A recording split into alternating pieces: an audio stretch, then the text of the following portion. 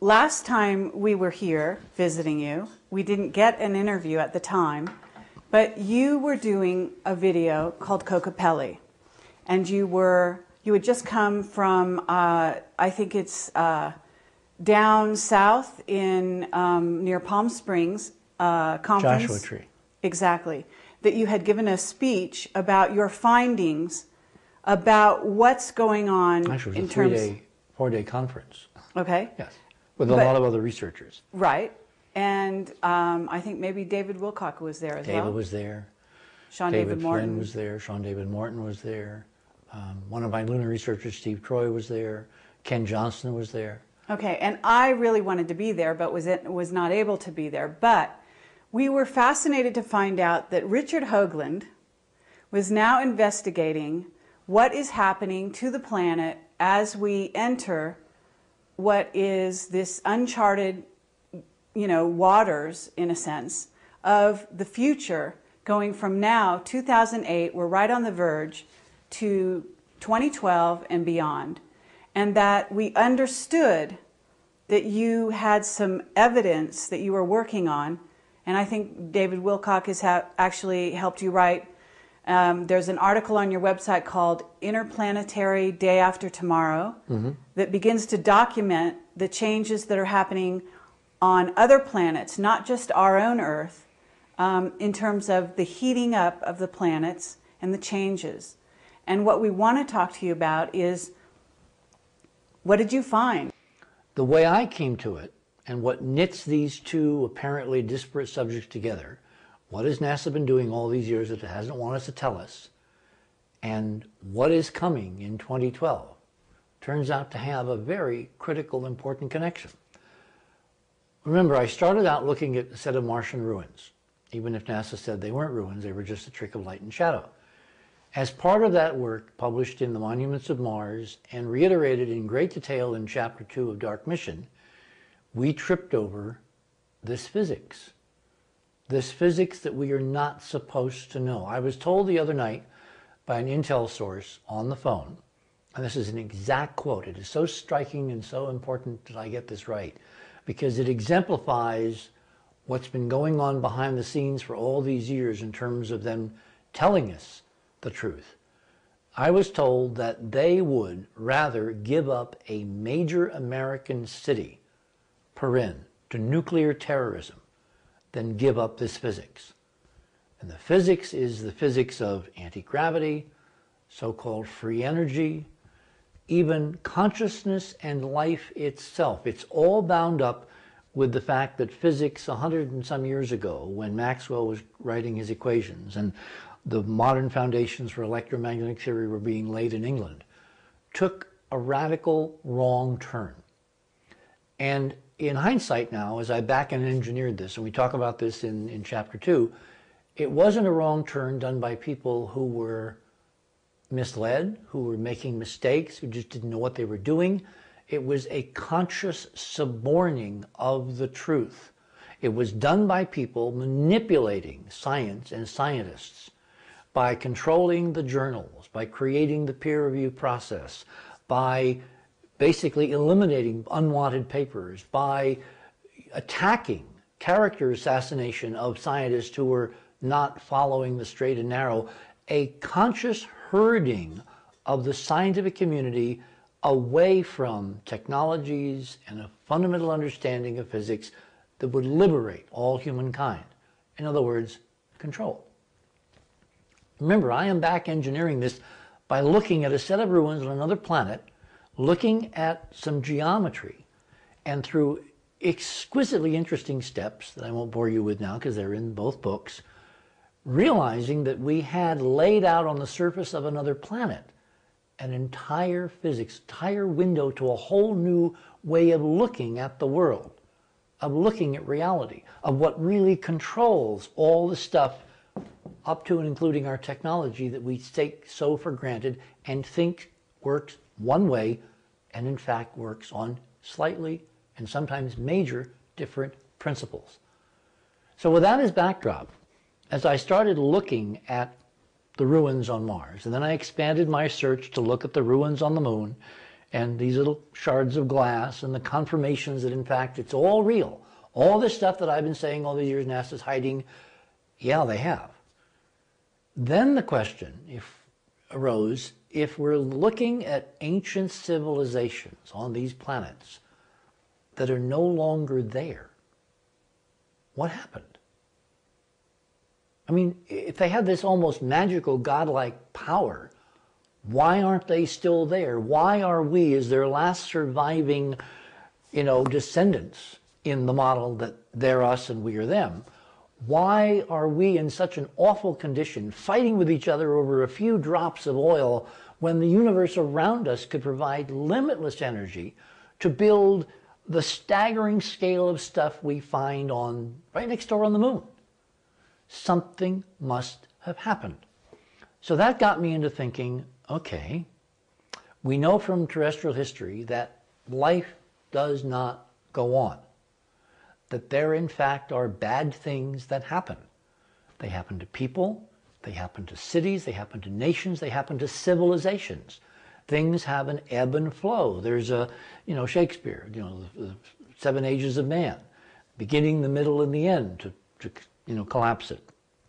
So if this stuff, no matter how amazing the guys were that did this, if this could come to an end, and it looked like it came to, in many cases, a catastrophic end. I mean, you look at the stuff on Mars, it's obvious that there was a huge planetary catastrophe that swept this away, that buried it under miles of muds and sediments, and it's been eroding, and we're seeing the traces of buildings peeking out from underneath. Even the Russians talk in some of their literature about buried cities under the sands of Mars in their mainstream scientific literature.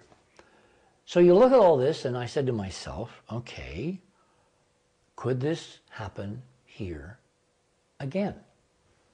Could everything we see around us, New York, skyscrapers, the extraordinary technology that went into Apollo, all of the stuff we take for granted, that we're on this unending Victorian march into the future, could in fact it at some point come to an end? Could we currently go through some cataclysm like these guys obviously went through, because they're no longer here? So that got me looking at things like ancient records. I'm simplifying, obviously. But it got me looking at ancient records. I mean, there's some amazing things in Egypt that I can show you. I actually have in this database that really prove that we are not the first. There was this eerie parallel between the face on Mars and the faces of the iconic pharaohs in Egypt, up to and including that headdress, which is called a menes, M-A-N-E-S.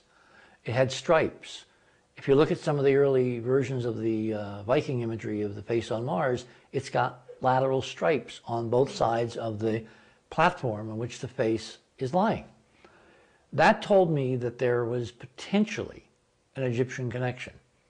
Then you fast forward the film and you get into people like Vladimir Ivinsky, who was a Russian researcher, who completely separately in 1984 published in Soviet Life magazine a chronology of his investigation of Cydonia, and he wound up calling the face on Mars the Martian Sphinx.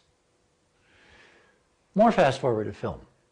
As part of my research, when Errol Torren came on board the investigation, we realized one day that there was exquisite mathematical linkage between the physical placement of the ruins on Mars and the physical placement of the ruins in Egypt. In fact, if I remember this correctly now, the cosine of one was equivalent to the sine of the other. And the odds of that happening were like 7,000 to 1. In other words, each special place with a sphinx and pyramids on 2 separate planets knew the other's location to within 1 part in 7,000. And that's just not in the cards. That's not, as George Murray says, I don't believe in coincidence. Well, George is right. This cannot be coincidental. The more you delve into Egyptian history, Egyptian hieroglyphics, Egyptian architecture, all of the stuff Egyptian, which, by the way, is what the Masons are basing their stuff off of, you find this incredible subliminal connection to Mars. Now, when I'm looking at a departed civilization on another planet, where I have no ground truth, if I can on this planet find linkages where I might have ground truth, that makes me pay attention. Well, bottom line, there appear to be, both in the mythos, in the architecture, in the math, the geometry, at all levels, some profound, deep connection between the monuments of Mars and the monuments of Earth, specifically in Egypt. What I called in monuments the terrestrial connection. And you don't have to have me go into it now, because you can go to the books and read all about it, where we document it with pictures and equations and all that. However, that got me looking and really paying attention to a few little blips that in Egypt there may in fact be records, current extant records, a hint of a former high-tech civilization which in the model might have either gone to Mars and built the stuff we were seeing, although now I don't think that's the case, there's too much stuff there, or in fact have been back, what do they call that, blowback, although that's a negative term, where, well, not back engineer, but in other words, the civilization on Mars that we see in ruins could have sent refugees or colonists or whatever to Earth, and then you would have an independent development where they would develop high civilization, and you might see on Earth the record of that ancestry reflected in the monuments. One case in particular was what we see on the screen. This is Abydos, which, by the way, is a very critical planet in the whole Stargate mythology around the very popular television show. And that raises the question, what do those folks know, and when do they know it? This is Abydos. What's striking is this is the temple of Seti I, who was one of the Renaissance pharaohs. He was kind of like in the middle part of Egyptian history, about 1,500 years ago.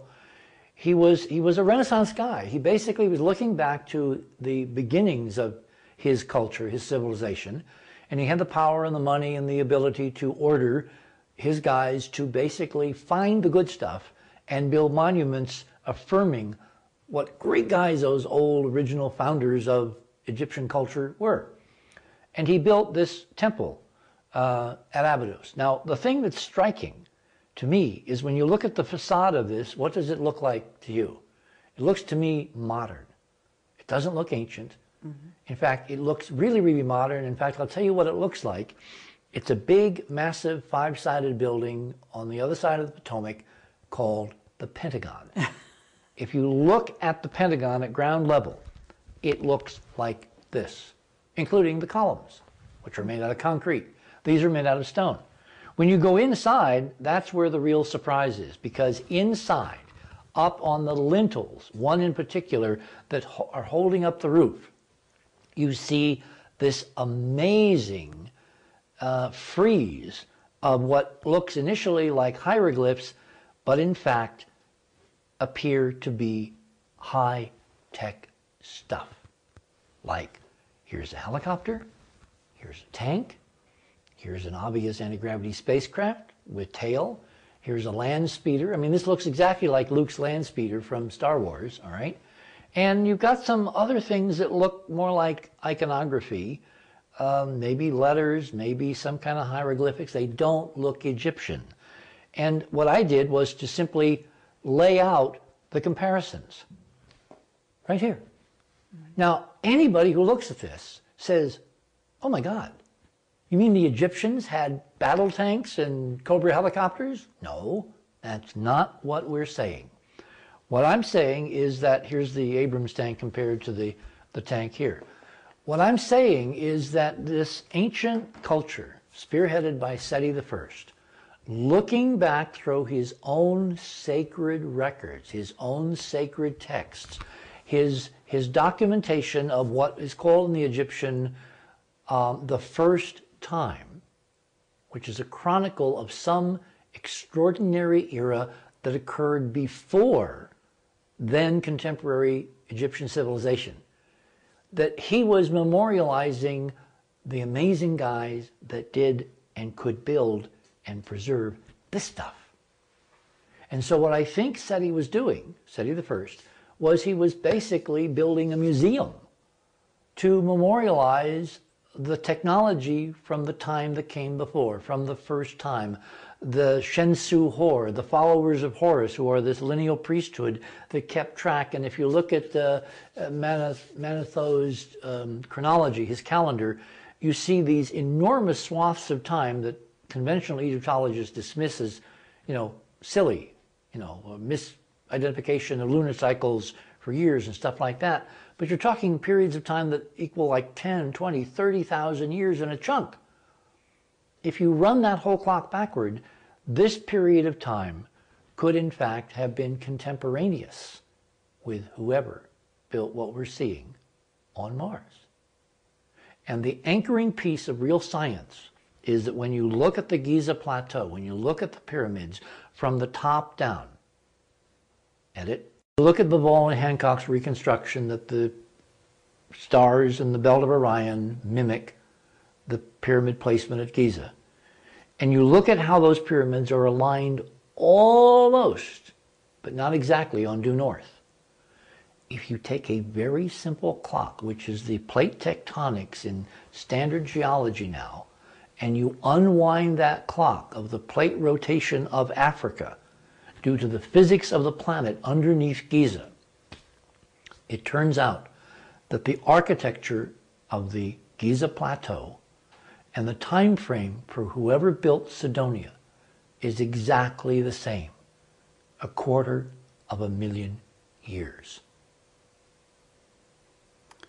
Okay. Which means we have 28 minutes, just so you can get a gauge. Which means we're looking at an incredible civilization that came and is now gone. Are we talking about Atlantis? Metaphorically, yeah. In other words, if you read Plato, if you read the actual story of Atlantis, I think scholars, and this is my personal opinion, have been too narrowly focused on one place, one island, one night, one catastrophe, that in fact what Plato was referring to, because he was, remember, listening to the priests from Egypt through Solon. He got all his stuff about Atlantis from the guys that did this stuff. He was talking about an era, about a civilization, about a culture, not one little spit of land where a bunch of guys did something really wacky and were beaten down by the gods. Atlantis is a concept, not a place.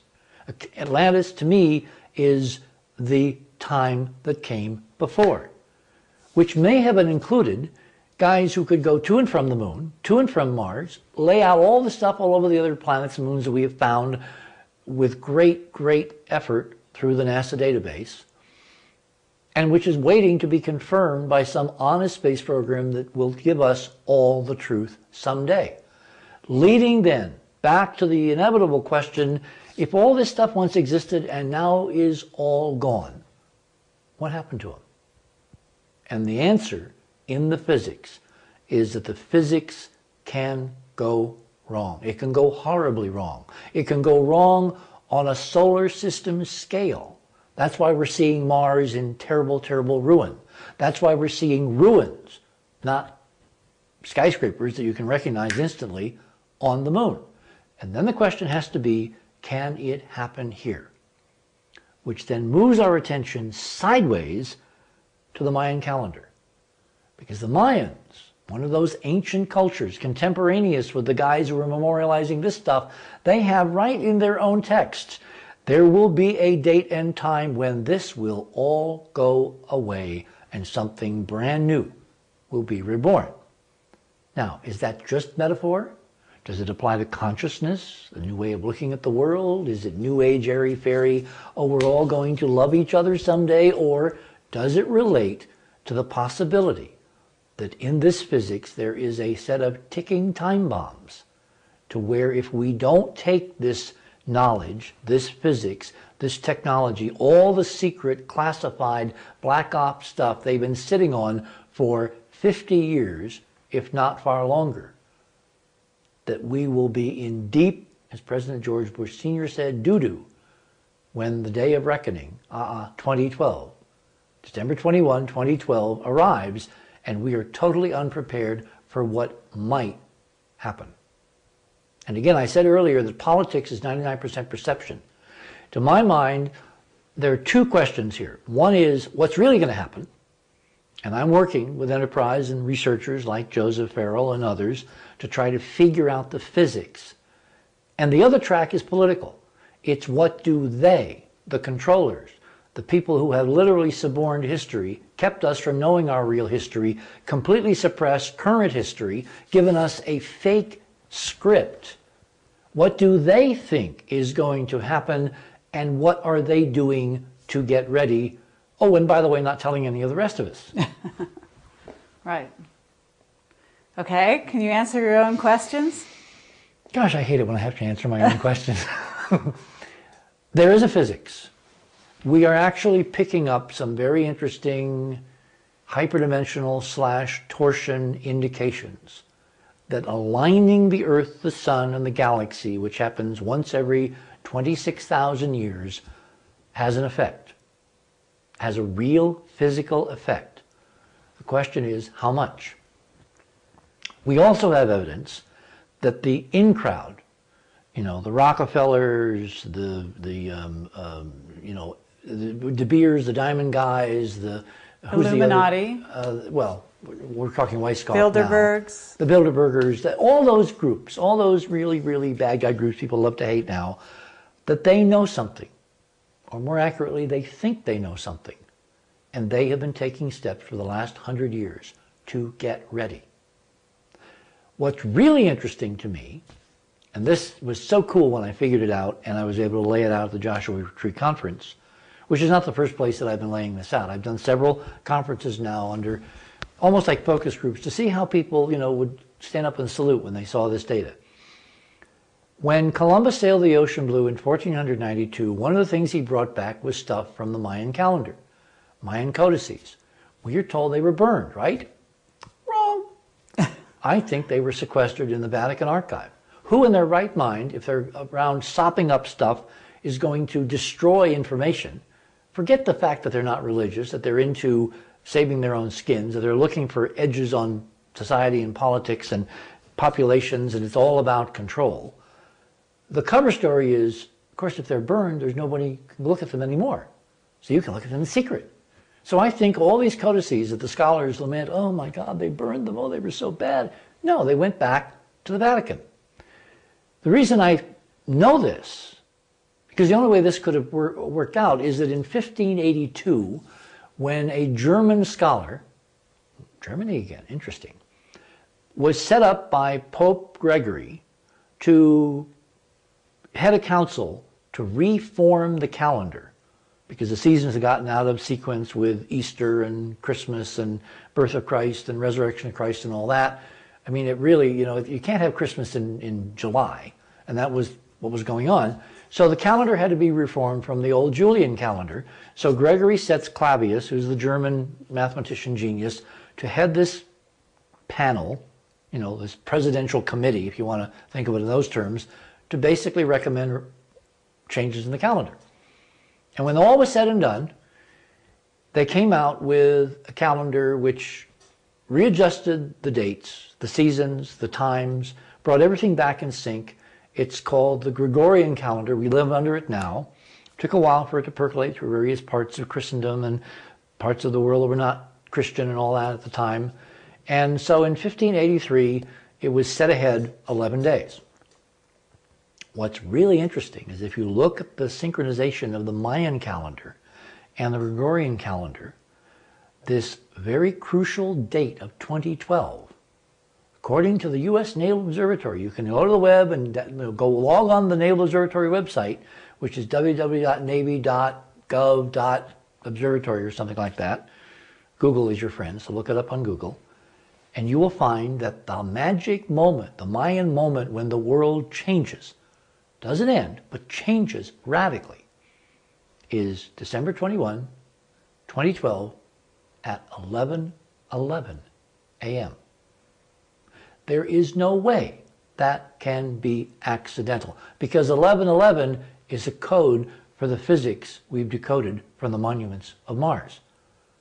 And that's a long story, which we don't have time to get into now. But it's on the Enterprise website, and it's in the books, it's in Dark Mission, it's in Monuments, so you can go and read. The point is there's no way that Clavius, Gregory's surrogate, with this German interesting secret society heritage, could have done this unless he either had an independent source of knowledge about calendars that was much more sophisticated. I mean, I've had a mathematics professor who was the head of the department at Fairleigh Dickinson University, which is a Catholic university in the United States, actually write on the record that he could not figure out how Clavius did this. It's too damn precise. So my supposition is that it was the secret codices brought back by Columbus et al., sequestered in the Vatican with the Mayan calendar, where they were able to adjust the Gregorian calendar so it would come out at 11:11 a.m. the morning of the 21st, 2012. Okay, so what happens? Oh, I was afraid you'd ask me that. I don't know. Are you working on that? I'm working on it, of course. It's a work in progress. Okay. I don't know. I mean, I'm not going to sit here and tell you what I don't know. I can tell you what I suspect. Okay. But because the implications are so serious and the amount of effort being spent by the bad guys is so great, I strongly infer that it's not going to be a good hair day for a lot of people. But I cannot take that to the bank yet. Sure. There are various ways that this could be changed radically.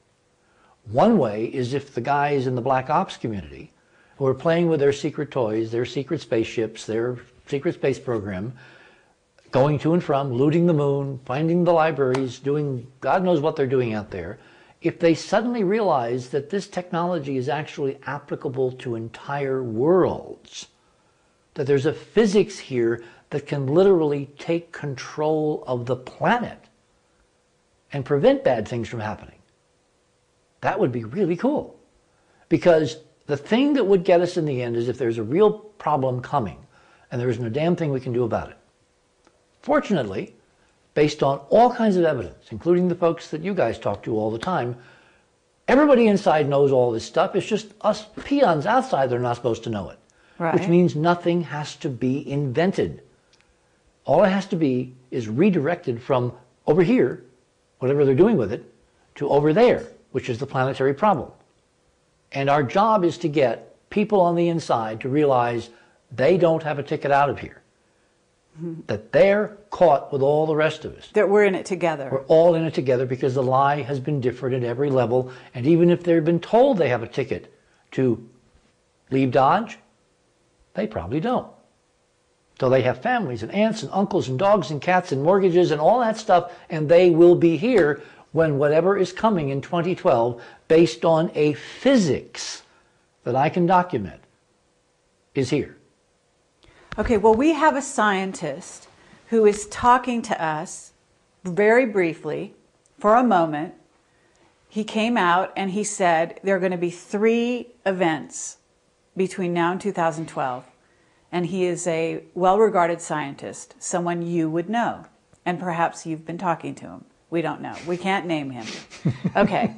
And he says, one is a CME, a coronal mass ejection from the sun.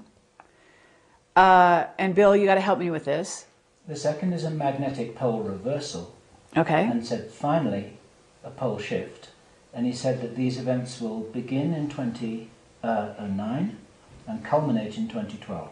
And then he wouldn't tell us any more because he said he was constrained by national security clearance, and we were the first people we'd spoken to outside of the national security community for the last 7 years. And it was only because we recognized his name and said, are you who we He think paid you us are? a compliment. He sent us an email, and we got into a small dialogue. Now, we are being approached by all kinds of people, some from Black Ops.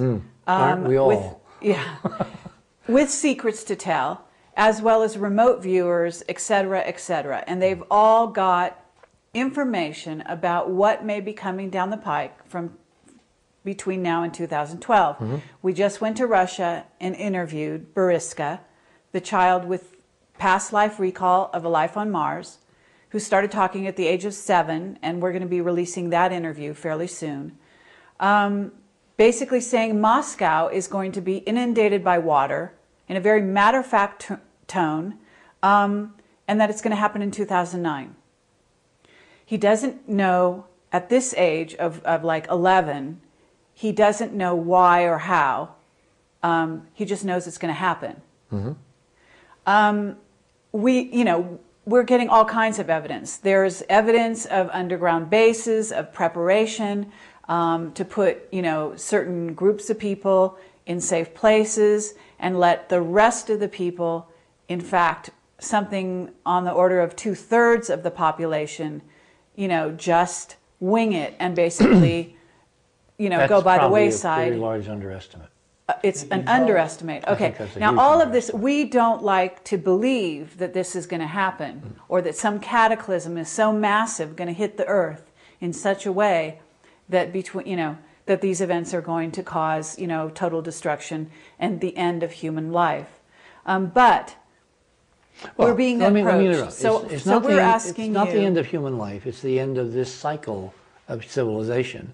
And we will go on, the human race will go on, and if past evidence is accurate, which it is, there will be a new cycle, there will be a new set of cultures and civilizations, and we'll be the myths of their minds and their scribes and their sages, and they will someday develop spaceflight, and they will go to the moon, and they will have people who will keep this truth from them, and the cycle perpetuates ad nauseum unless we stop it here. So the name of the game, all of us who are looking at this from various facets, like the elephant, that's why the elephant is sitting over there, is we all need to combine our forces, our resources, our knowledge base, our goodwill, and most of all, enlist you guys out there watching this and change the script. The tools are there. I now know the tools are there. No matter what is, quote, coming, it can be dealt with because the physics is so extraordinary. The problem is political and spiritual will. And there's a small group that want us, in the worst case scenario, to all go away. So they're not solving, they're not lifting a finger to solve the problem. In fact, they are perpetuating the illusion, the lie, being different at every level, that there is nothing that can be done. In fact, from our research, there is an extraordinary amount that can be done. In fact, it can be stopped. It can be changed.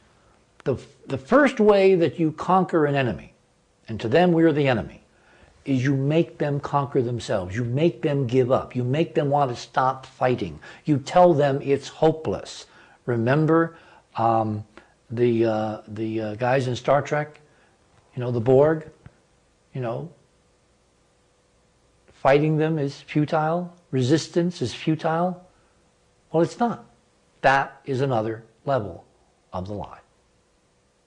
Okay, so if you can take the next, what we have, 15 minutes and tell us in some kind of form or fashion, what kind of technology or what kind of physics are you talking about? Are you talking about time travel? Are you talking about, it's hyperdimensional physics, I'm sure. What is it that you see as the solution? And I know that you've been working with David Wilcock, and he has a very positive attitude towards the future. Is his positive attitude coming because of research you guys have done together, or because he has some of the same sources that you have? It's a bit of both. Okay. The reason I got intrigued with Wilcock is because he was independently coming up with some of the same stuff we were coming up with. And I love independent confirmation. And that's the life's blood of real science. When somebody separate, you've never talked to, presents you with a database, and my God, it looks kind of like your database, and you never talk to each other. So that's how Wilcock and I got together. We have worked together. We have developed joint information and sources, and we've done, some publications to try to get the word out. In terms of what to do, again, I'm not certain that even the best and the brightest of the in crowd knows what's really going to happen. Because I found so many instances where they're working off these old texts, these old ancient documents, these rituals, and they obviously haven't a clue about the real physics behind them. So they could literally be spending all this money, which they're stealing from us, which is trillions. They could be building their huge underground cities like in the Urals in Russia. They could be doing their seed bank, which they're doing, remember, up in Norway? Yes. They've got this, you know, socked away for the... I mean, it's all there. You can see what they're doing to get ready, but suppose they're being misled. Mm-hmm. Suppose they're not reading the physics correctly, because they don't know there's a physics. It's so compartmentalized that the guys that are working with the physics, are developing these neat spaceships and all that stuff, or the energy sources, they're not talking to the political folks that we're seeing or making these other decisions, because remember, it's secret, secret, secret. They would rather give up a major American city than release the secret of the physics, because if they do that, they totally lose control. And their purview, their paradigm, their whole reason for existing is all about control. So that they can't do, they can't go there, they can't say, maybe we're wrong. Maybe we haven't read this right. I mean, no one has called me up on the phone lately from deep inside and said, hey, Hoagland, what do you really think is going to happen? Unless you guys work for them, in which case it's a very elegant technique. The point is that you have to go by the numbers. And the numbers tell me, at this point, two very important things. One is it's not a date. It's not going to happen at the stroke of midnight on December 21, 2012, or 11:11 a.m. That's part of the synchronized ritual. That's a reinforcement that this is really based on the physics, because the code is 11:11. 11:11 is actually, I'll tell you the answer, then you can go and back engineer how we get there. 11:11 is a code for 19.5, which is the key geometry of the upwelling physics of every planet in the solar system.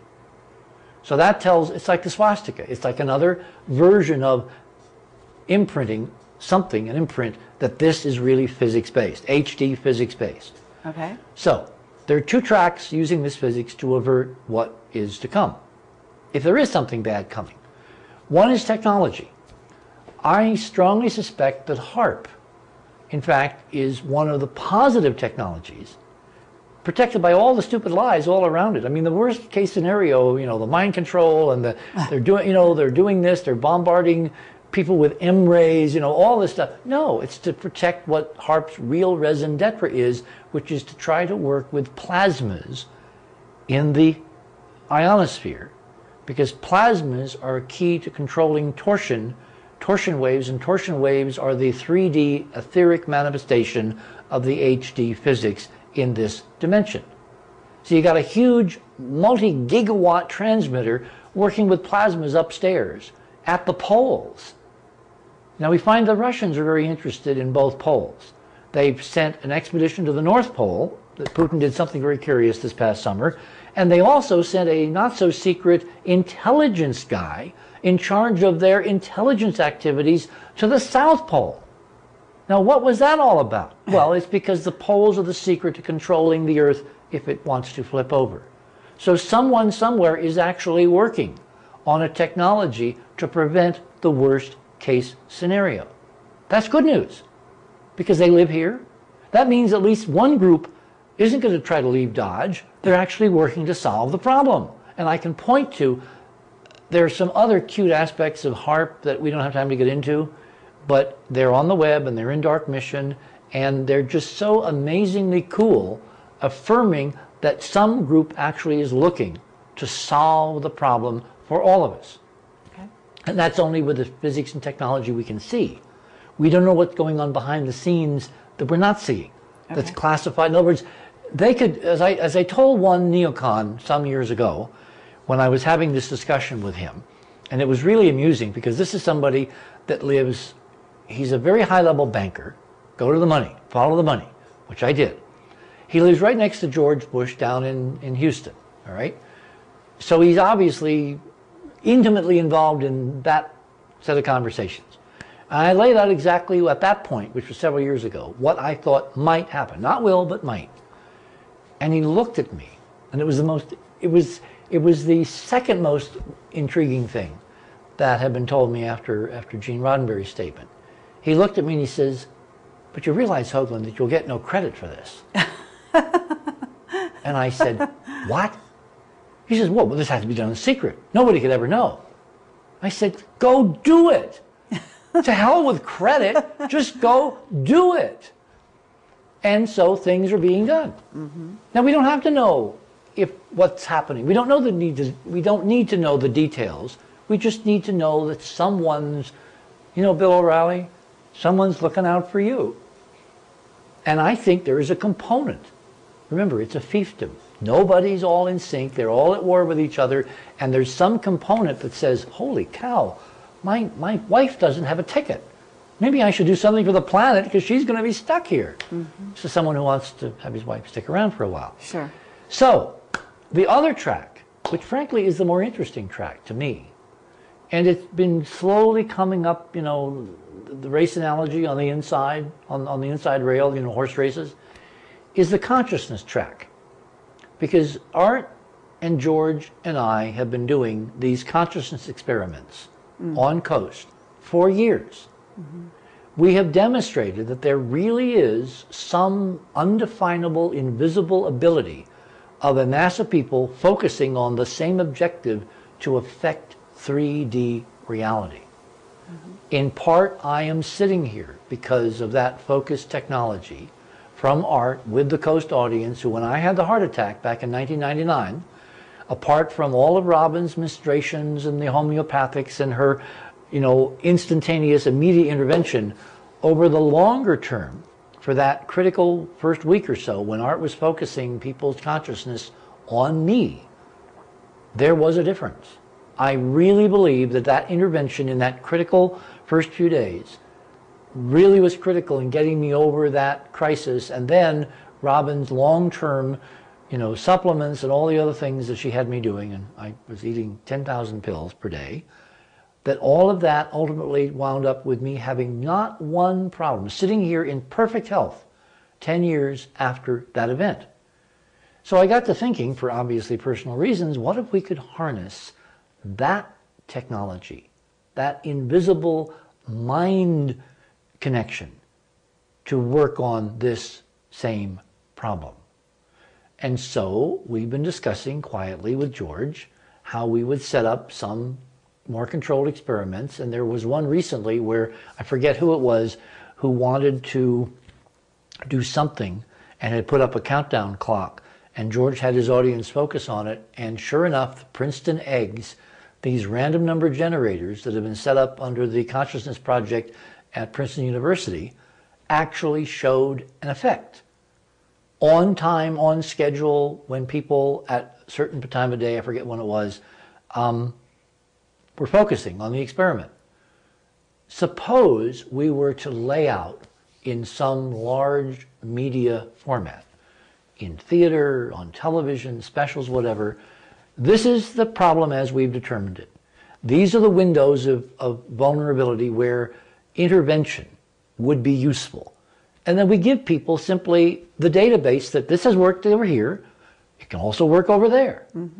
And what we do is in the process, we democratically empower ordinary folks, in quotes, all over the world to collectively put aside their isms, their differences, their my God is bigger than your God nonsense, and we focus together as a collective human family to solve potentially the greatest problem in the history of the human family in this iteration of the world.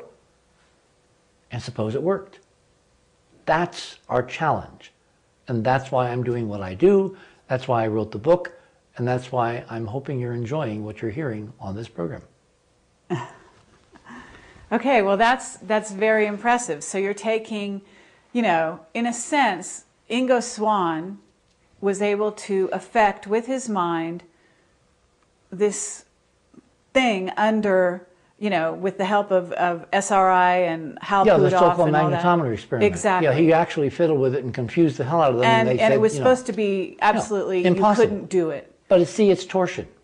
It's all about torsion waves. The Soviets, the Russians, back when they were the Soviets, have 50 years of a database of this is a real physics, which again has been suppressed in the Western world. So what I'm trying to do is I'm trying to bring these two cultures together. I mean, isn't it interesting that we had so much positive response to our Washington, D.C. National Press Club press conference? We had 4 Russian networks show up. We had a Russian network show up in this living room and sit here with me in the screen showing some of this stuff which is going to be beamed on NTV, which is the largest commercial Russian television network, to 120 million Russians in the next few days. If we can build bridges between two cultures that have a database that shows this is real science, this is real physics, this cannot be suppressed, provided ordinary folks forget the authorities who have been lying to them, and they listen to the folks that are trying to get them to see elements of the truth. And then, of course, they have to do their own homework. Because you can't sit and listen to me, and believe me, you can't. You should not. But you have the net. You have Google. Google is your friend. Everybody say after me, Google is my friend. You can now cross-correlate from so many sources that you will get a gestalt that most of what I'm telling you is in fact verifiable and therefore real. And if that's true, you can't sit there on the couch watching television any longer. You've got to go out and do something, because 2012 is coming. Okay, thank you very much, Richard Hoagland.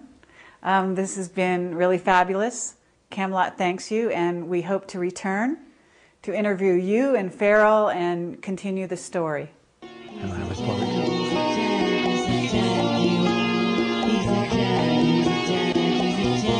Yes, excellent.